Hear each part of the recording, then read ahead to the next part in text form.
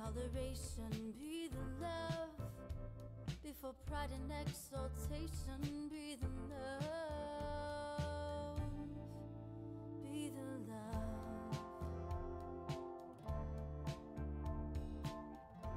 You are listening to Be the Love, transcending through the shadows into a higher state of consciousness. We are souls on the journey, opening up the conversation to heal, awaken, and connect ourselves and the planet to a higher vibration of love frequency.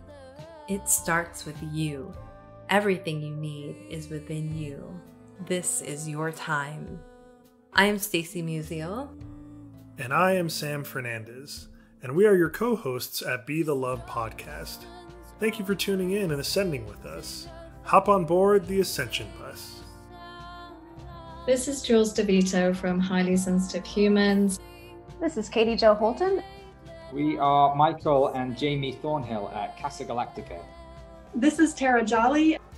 I'm Anna Anderson, and you are listening to Be the Love podcast. Hello and welcome to another episode of Be the Love, transcending through the shadows. I am Stacy Musial, your host and soul on the journey. And thank you so much for tuning in this week. And if you've enjoyed listening to our show, we would absolutely love a 5-star written review on iTunes. Reviews really help the show become more visible and spread the word to others. And if it feels safe for you, I'd like to begin by inviting you to get centered with us. I'd like to begin by inviting you to take a beautiful cleansing breath in through your nose and out through your mouth, releasing anything that is keeping you from being present. And take another deep breath in through your nose, breathing in calm, peaceful, loving energy, and breathing out anything you are ready to release in this now moment. And take one more breath in through your nose, breathing in light and love for yourself, and breathing out that light and love and send it back to all of humanity, remembering that you always have your breath to come back to. Today we have Charles Higgins. Charles, also known as Chip, currently incarcerated in one of the most roughest prison systems in America. He is an individual who has struggled with many dark alleys, and despite his current circumstances, he has found enlightenment in the path of Kingism, which he has written books on. Wordplay, the poetry of a king, which is a poetic justice for those with an heir to the art of hip-hop, and Reflections, a memoir of Unity Calls, which is his first memoir. In Reflections, Charles describes the lessons that were taught over that period of time to encompass love, something in his religion, which is to be displayed in actions as well as words. So thank you so much for being here today, Charles. Thank you for inviting me. It's actually an incredible honor and a pleasure. Absolutely. I am very excited just to have this conversation with you. And so tell us about your journey leading up to now. Well, I mean, my journey has been experienced, if nothing else, good, bad, and full of a lot of hard decisions where I was blessed enough to learn from. I grew up in Massachusetts, and I left the day I turned 18 to Las Vegas, Nevada. I moved back and forth between two for the next few years, 2 years between periods of incarceration. Finally, in 2005, I came to Mississippi, trying to find a way to get myself together and still struggle with life's lessons I learned about some of the fundamental basics like love. Thank you for sharing that. And so, how would you say that your upbringing influenced your decisions and your path? Well, it took me a long time to realize and come to terms with everything happens for a reason, like divine intervention. My upbringing was just an entire learning experience to lead me to the path that I'm on now, to be able to experience some of the lowest lows so that when I reach the highest highs, I can love and respect it that much more. Growing up, I watched the word love be misused often. And most who claimed it actually lacked it in the beautiful perspective that it is and should be. But if I didn't experience that, maybe I wouldn't have understood it as well as I do today. All the good, the bad, was an experience to learn from and truly understand what love is today. And so how would you say your path has led you to love? It was truly amazing how the lights turned on. Sometimes to reveal certain things in an individual's life. As a youthful offender in Massachusetts, I read the entire Bible from front to back. It never took hold of me to actually use its words as a guideline to live by. That, with my own personal history of a lack of true love or seeing it around me, I took it lightly. In 2008, I went back to prison and came across the name Yahweh. Something in the name drew me to it. And once I began to utilize it regularly, replace it in the sacred scriptures of the Bible, I started to grasp it more of the concept of love. What he meant when he said, love me and love thy neighbor as you love thyself. Yet where I found the name that made me search for more meaning within the sacred scriptures was in the literature of the ALKQN. That's the Almighty Latin Kings and Queens Nation. To understand it in a religious aspect was truly paramount in laying each brick of my proverbial path that I've had to walk on. Thank you for sharing that. And so I'd love to just hear more about your thoughts as far as what does it truly mean to love ourselves as we or love our neighbors as we do ourselves. Can you talk a little bit more about that? First and foremost, you should love yourself. And some people don't. Some people miss that, they think less of themselves. And that's more of an issue with the way I'm guessing that they were treated. You know what I mean? They think less of themselves. They degrade themselves. They put themselves on a lower pedestal than they actually should be. And you should love yourself, and you should love everyone like you love yourself. And that's showing your next neighbor, no matter what they do, how they slight you or whatever, that you still don't want to see nothing wrong or bad happen to them. Their own problems are their own problems. They cause of their own problems. But still, to not hate them, not drive on that anger and resentment, that nastiness, to keep going down that same path, because that's taking you away from the love that you should actually be giving to other people and to yourself. How can you actually love everybody else if you can't love yourself? So you're loving yourself should be first and foremost, and treating everybody the same way that you want to be treated should be like a mirrored reflection. Thank you for sharing that. And one thing I forgot to mention before we got started, or as we were getting started, that Charles or Chip is also my cousin. And so we have the same family on my mother's side. And so I know one thing that we had shared a little bit about is some of the generational trauma and just some of that upbringing that has been passed around. And so I'm just wondering, I'm curious, like how going through some of the trauma that you've experienced, how would you say that you've overcome that? And if you don't mind sharing a little bit, overcome that and come to a place of love and acceptance around that trauma that is so ingrained in, I think, all of our psyches.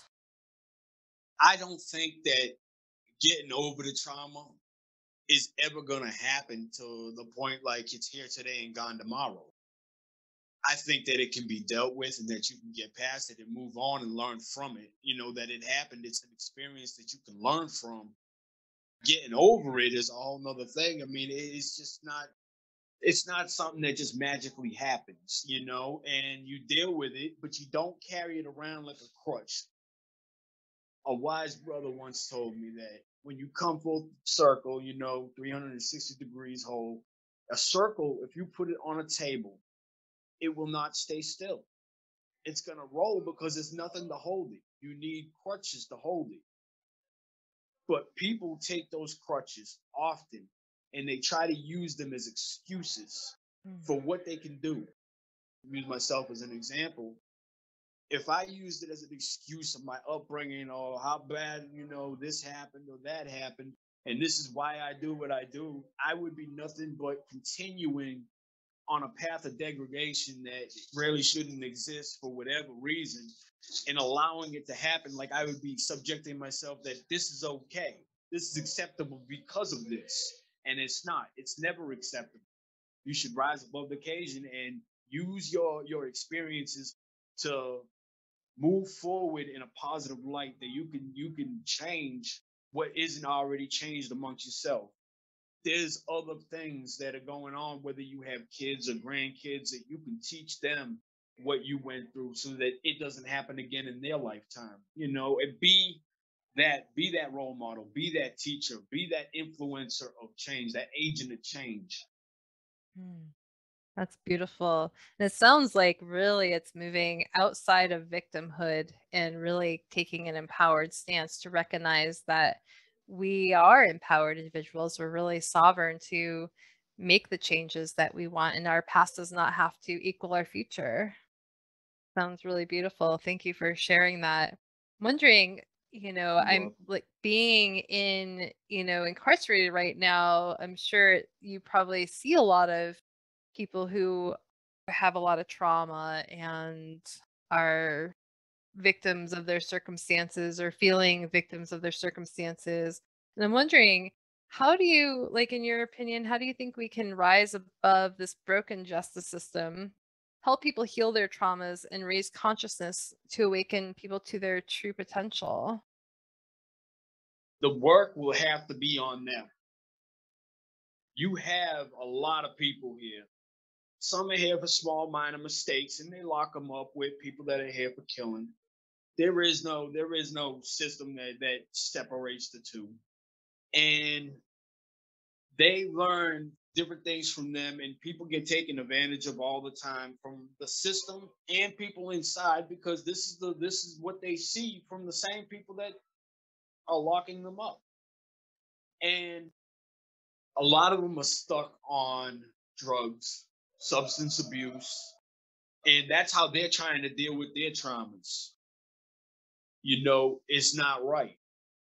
It's one of the repetitive cycles that keep coming back, and they keep the beds filled to make sure that recidivism is at its highest rate. They'll sit there and talk about how many they've let out of prison and whatever, but they're not telling you how many are in the court systems ready to come in to take their place, because these beds are not becoming empty. No matter what people say or how they put it, whatever picture they paint, these beds are not becoming empty. That would be less money for the system, less money for them, less money for their coffers, less money for the people that own these privately owned prisons. And dealing with these people's trauma, you have people with mental health issues, that real mental health issues, not just ones that say they're mental health. And they leave them in here, and man, they're not getting the help they need. They say something, you know what I mean? Like, yeah, we offered it, and, they didn't want it, or they try to put them on medication, and the medication doesn't, is not watched properly and doesn't align with what he's supposed to be doing or what he's supposed to be taking. Or if he is on medication and they hand it to him, but they don't watch him take it, make sure, he throws it out, doesn't want it. You know what I mean? These people are not cared for like they should be, because the people that are working here, the people that are paid here, that they not paid to care. They're paid to do a job, and they really just, they fluff it off like, yeah, nobody's paying attention. I just do what I want. And, it's like working at McDonald's, and, yeah, well, I swept the floor, but get mopping it. It doesn't matter. Nobody going to notice it. And that's the same attitude that everybody takes. Not everybody that works here, but a majority. I mean, it catches. So it is things that are being taken advantage of in the system all over, from the top to the bottom. And it's going to take, obviously, them working with people inside, and people inside having something to work for. Like, man, there's people with life sentences that are not here for murder. You know what I mean? The 3 strikes you're out, whatever the laws that came about in the 90s with Bill Clinton. And they got their third conviction of a violent crime or a mandatory minimum on a drug sentence or something, and they got a life sentence, and they got no opportunity to get out. Why, in their right mind, would that person even want to consider trying to change or anything like that? You're not giving them any opportunity to try to change. You're not. They got nothing to look forward to. They, in their mind, their life is over with. So they say, forget the system, forget life, and just go head first. And it's not a good concept to have, but this is the concept that was created by those laws and by those people, and how they kept infiltrating the perspective of those laws. Definitely a system that makes it really difficult to feel that motivation. It reminds me of the book Man's Search for Meaning, where Viktor Frankl, he was in the Holocaust for many years, and he was surrounded by people losing purpose and meaning and not being able to see a way out, but he held on to that meaning. What was it going to be like for him to get out, and searching for meaning among the darkest of the darkest times, and he had to really sit with that, and he created logos therapy, and he eventually got out of the concentration camp. But that's, reminded me of that, because there are the bleakness, and trying to find, meaning and purpose in a time where maybe, you've made some mistakes or have done things that, you wish you could take back, and then recognizing that you're in a system that doesn't allow that place to really reform, because you're stuck in a system that doesn't give you any way out. I'm wondering, have you seen people, other prisoners or people ascending to higher dimensions while incarcerated? And if so, how have you seen them doing that? I have. While incarcerated, there are still many things that people can do that they don't imagine that they can. But no matter what it is, it takes that person's individual efforts. Many could say that they will do things, and it's up to them to do them. You don't need to be incarcerated to know that, because even people out there say they're going to do things and they don't do them. It's magnified behind the walls, because everything that you do is like 10 times more than if you were out there. And I use this a lot with people when I'm trying to show them in here how disgusting and nasty some people are. And you never know, because they'll have a bag of chips open and they'll want to go around and put their hands, and somebody will ask for some or whatever. And it's like, dude, I just seen that guy in the bathroom go number 2 and not wash his hands. And now his hands are in your bag of chips. And it's like, it's not that people here are much more nastier. This happens in the world. We just don't see it because we don't go to the bathroom with people. Here you don't have a choice because you're around people 24/7. And it's up to each individual to change their actions, to do themselves, to aspire to go higher. And I can only use myself as an example to some degree. A lot of people told me what I couldn't do behind bars, how I couldn't write books and publish them. Then I began researching how and learning different aspects of it by reading and writing, and a process of elimination of what worked and what didn't work. Now I have 2 books published and I'm working on so many more. But again, that was individual work. Instead of talking about it, putting it into action and actually doing it. There's plenty of different types of people that I've met, gifted people, incarcerated, I've met throughout the years that I've done time. Artists, poets, writers, cooks, people with business acumen, and some who learned legal avenues to become paralegals. Some have even reopened their individual cases and got themselves released to where they were hindered previously by court-appointed lawyers. Because court-appointed lawyers, while some do their job and some have been beneficial, for the most part, it's just another job, like another floor that they could forget to mop. You know what I mean? They don't have a real want to do it. You know what I mean? It's not high on their priority list.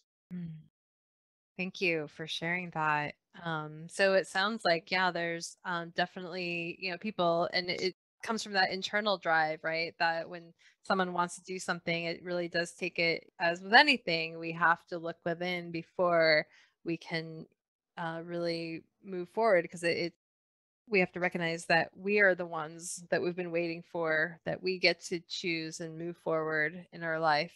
And it does take that recognition that just because you're in some place that has been, in this system, in this box, it doesn't have to keep you down. It does not have to keep you stuck in your circumstances. And so I'm curious too, just in your opinion, and things that you've seen, because this can be an oppressive place, right? And so how do we overcome the darkness of oppression within and rise above? Well, I can only speak for myself here, how I'm able to overcome it, and hopefully somebody else can learn from it. There is no designed format or system to accomplish it. Different things work for different people, sure. But I do believe if we can all have an open mind to the next individual, it'll benefit everyone as a whole. In a religious aspect, love thy neighbor as you love yourself, as we talked about earlier. But I also guess the first part of that is getting people to love themselves more. For me, I didn't take care of my body, what I commonly refer to as my temple. Before I found Yahweh through the religion of Kingism by the ALKQM, so I was steadily running around being ignorant and abusing my temple with substances. And I look at it like some would the program of AA or NA. Work the program and it'll work for you. Get out of it what you put into it. Find a higher power through it. It made me want to understand religion better. It made me want to stay sober. How can I not be grateful nor blessed for it? The woman I referred to in the introduction of my poetry book, Wordplay, Poetry of a King, as Ma, told me recently how amazed she is that I'm able to rise above things that will steadily pull the common person into darkness that persists with any and all oppression. Man, I love that woman. Words like that from the people that you love for whatever reasons can be monumental in the actions to know that you are following a good path. She was the first true person who tried to show me the sacred scriptures when I still lacked understanding, until I found the education that opened up the darkness of my own mind to shed some true light on those same sacred scriptures and give them meaning that I have today. Like a fog that persists until the sun finally broke through it. I was no longer asleep in the graveyard of ignorance. For each person, I would have to suggest to work and have faith in a higher power, sure, but in yourself as well, as you can truly do anything you put your mind to and love the process and the people around you. As things become clearer to you, help you somehow, help someone who doesn't see as well as you once did. Let me go back to the Bible when I sit there and say, when we talked about love your neighbor as you love yourself. Even in that good book, they talked about giving sight to the blind often enough. Our words to each other can describe everything we see and act on. We as a people should be able to build our communities with love. I found that love for people in my community through the ALKQM. Thank you.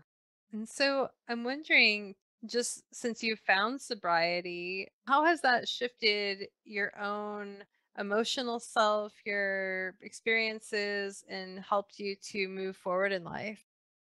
But when I used to use, I haven't used in over 20 years now.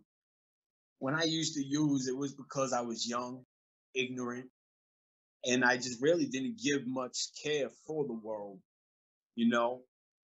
But as I grew up and I started experiencing things more and seeing things differently and becoming accustomed to the religion that I'm accustomed now, my eyes started opening. And like, damn, I like that. I like to do that. I'd like to achieve that. And being sober actually was a more benefit to me, no matter whether I got myself back into prison. That's irregardless of the point. The point is that that I had things. I had momentum in my life. I mean, I got married at one time. I had kids. I got grandkids, all because of the choices that I made to stay sober and actually do something positive with my life, no matter where I ended up, and stay focused on trying to better myself at every time, every turn, every obstacle, because negativity is going to follow you. It doesn't matter where you go or what you do. Misery loves company, and the world is full of more miserable people than people that are not miserable. So for us to overcome that, we have to single-handedly rise above negativity. And if you could shed your light with somebody else, you might be able to brighten their day to say, you know what, man, that was tough, but I can get through that. I can overcome that myself. I think I found some purpose now, something to give me a better breath in the morning when I wake up and say, that's easy. That takes the cake away. Oh, that's beautiful. We need to rise above that. Absolutely. And just be the love. Because what's within us is without us. And we are a mirror. The world is a mirror to what's happening within, and we will begin to attract the things in our life that we need when we truly show up in a loving place. I'm wondering if you can just talk about what oneness means to you. Oneness, one whole, your community from top to bottom, everybody, even the ones that are indiscriminate and whatever. I mean, no matter what, they're going to depend on everybody in that community that does good. Like a seed that is in the dark, it's going to grow, but it still depends on the light, whether it can see it or not. Some people will never learn better, never know better, but we can't allow them to affect to what we got going on for our children and our children's children.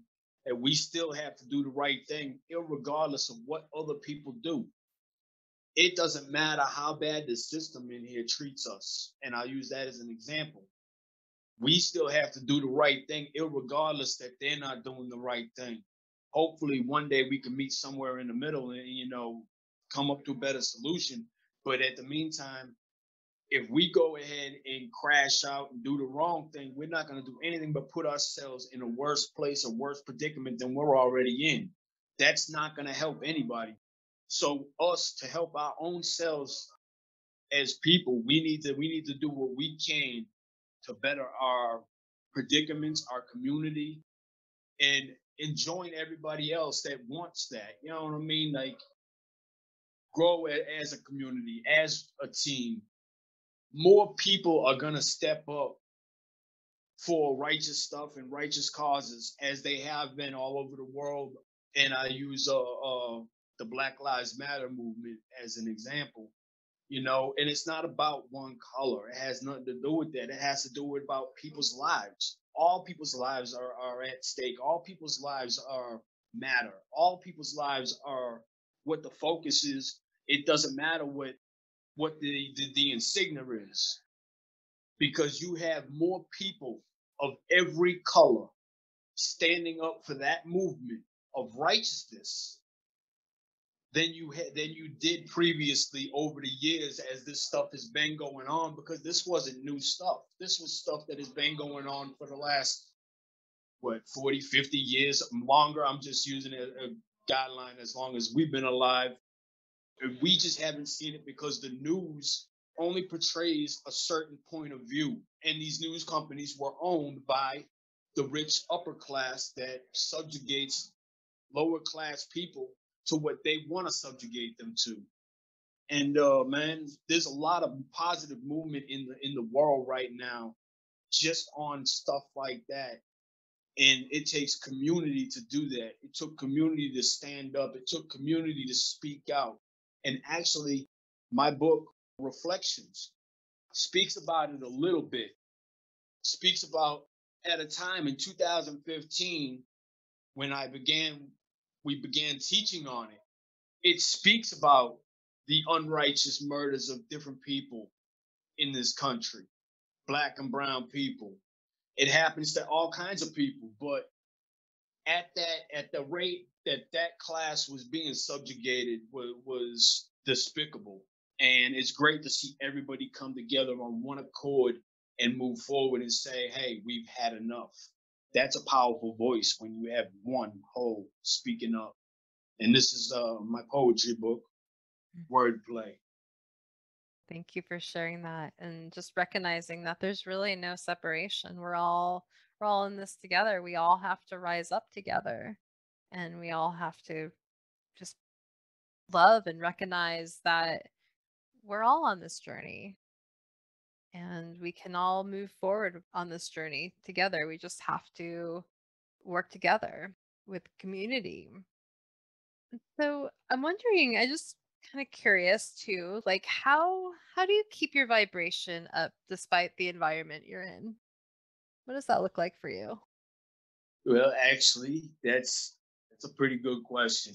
I actually had to look up vibrations because I'm not up to date on terminology, and I sat there and I read it before we got on, and well, self-awareness, definitely. It's something that does lack in the world, not just in here.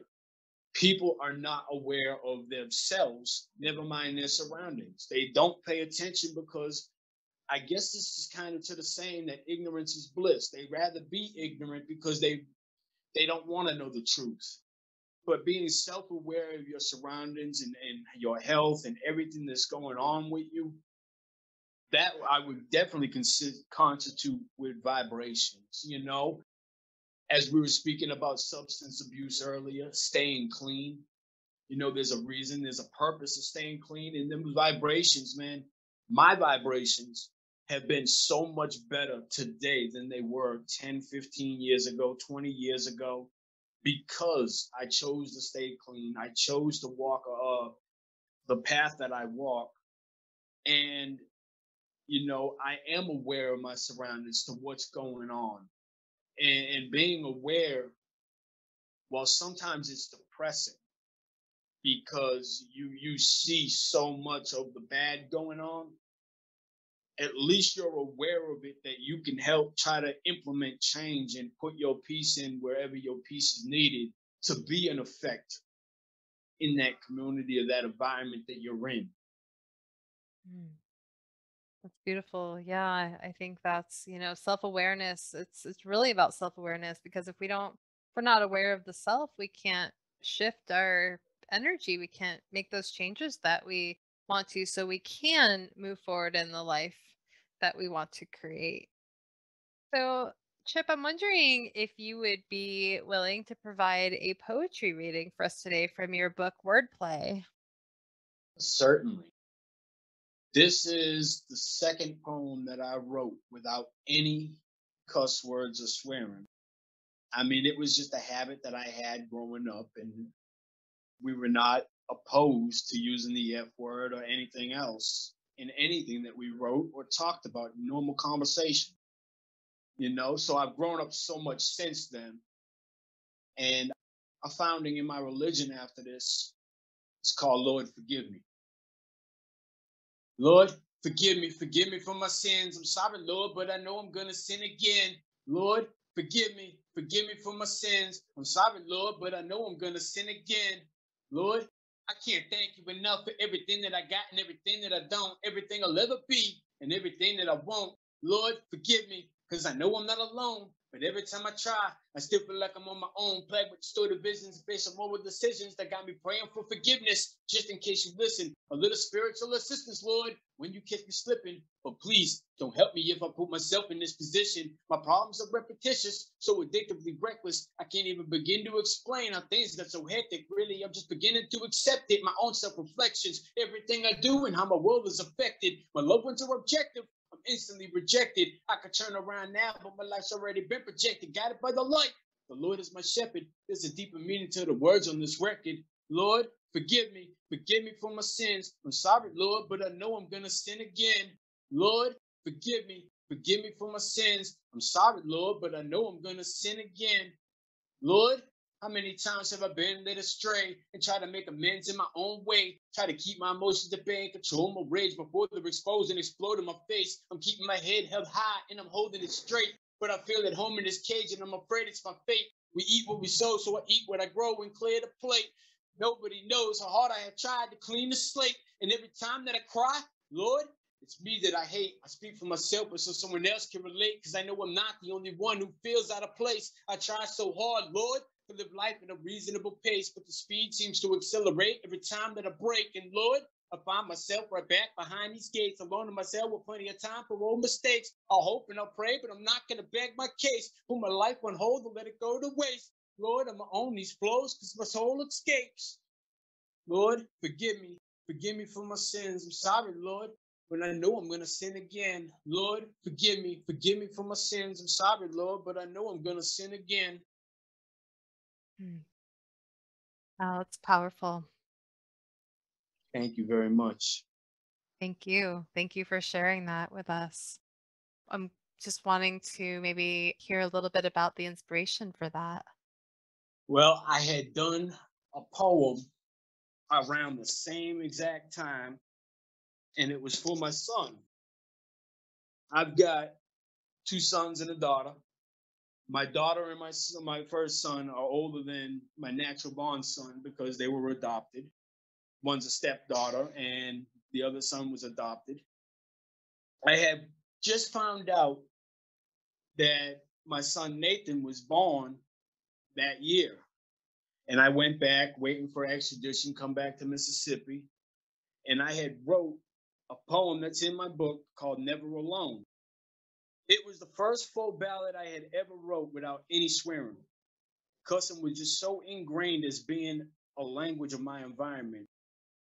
I wrote how I envisioned I would proceed with my goals at that time, if given the chance with my son. And I sat there and I pondered for a while. And I said, if I can do that for my son, which, is right, I could do that for a power that I believe is greater than me. And so then I wrote, Lord, forgive me.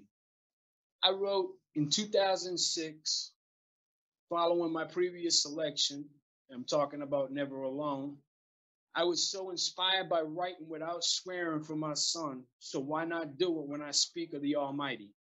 I thought of a recent song by DMX, may he rest in peace, that moved me. Give me a sign. And how taken away I've always been by his previous lyrical sermons. Every album had at least one, and to the King of Kings. So I tried to follow that positive example in those steps of righteousness. DMX passed away this year. At every album, he had a sermon. And while some of his music was dark, it came from an environment that was dark. It represented that environment. But he always spoke about the Almighty in the highest regard. There was nothing that took away from that. And man, that was powerful. That's actually probably how a lot of people wanted to get into sermon stuff, because of that man. Well, thank you. I can definitely see the inspiration behind that. So tell our listeners how they can find you and what you're currently working on. Okay. I do have an Amazon page, and I believe that you have that. You're gonna list that in the bio. Yes, I'll put that in the show notes. It's author's page, Charles Higgins. I'm definitely on Facebook and Twitter at Chip_Higgins on Twitter, Charles William Higgins on Facebook. And I don't know, because I'm not understanding on technology. My daughter keeps up with all the stuff.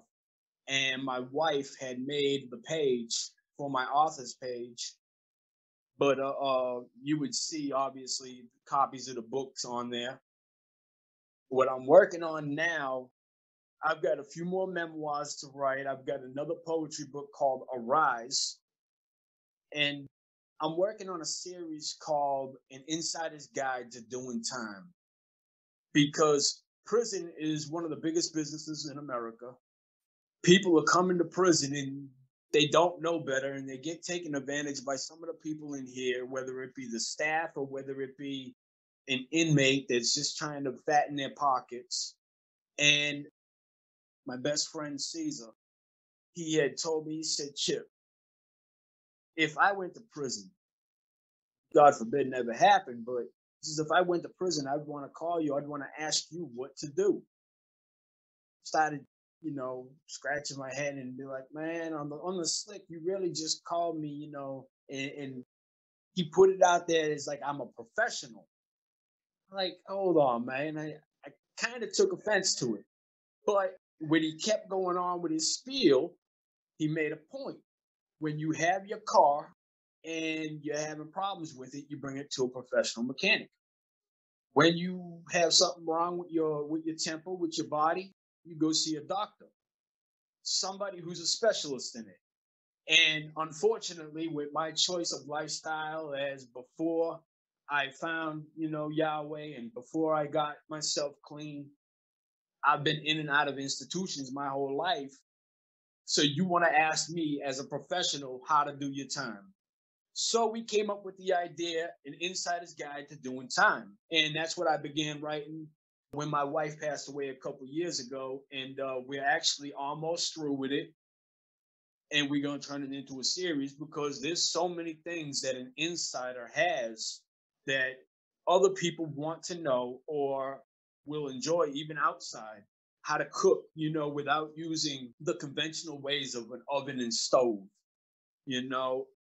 writing books, how I wrote my books, how I got published, how I marketed it, everything, So we're going to start a series called An Insider's Guide to Doing Time and, build off that and hopefully just make some positive movements and people can take some reflection from the experiences and utilize them to their best advantage so that they can understand how things are done or how things were. And maybe even if there's still some things that persist like that, they can go ahead and make changes so we can all, make our communities better. That sounds like it could be really helpful for a lot of people and maybe help them find purpose too within that realm. So thank you so much for being here with us today, Chip. And thank you for having this beautiful conversation. And thank you for listening to our show. Stay tuned for more episodes being released on Mondays at 5:55 a.m. Mountain Standard Time. And if you've enjoyed listening to our show, we would absolutely love a 5-star written review on iTunes. And of course, please share the love by sharing it with your friends. And if you want to support the work that we're doing, please consider making a donation to our show by visiting our Patreon website at patreon.com/BeTheLovePodcast. And until next time, love yourself, love each other, and love the world. We love you. We at Be The Love Podcast are honored to be supporting the Commodity Foundation, which is the nonprofit organization in Uganda that is working to build a school that will promote and support healthcare, education, skills development, feeding the hungry, human rights, and environmental defenders. Their goal is to work with young mothers and single mothers, street children, and vulnerable families who lack nurture as they guide them to become productive individuals, which will lead to a productive generation. Please see our show notes on how to become a donor, mentor, volunteer, or sponsor. Thank you, Heather Lynn, for providing us with your beautiful song to accompany our show, Be The Love.